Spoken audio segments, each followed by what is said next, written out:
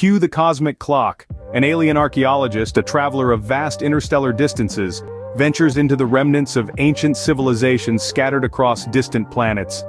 Ruins whisper secrets of starborn societies, their rise and fall etched in every stone.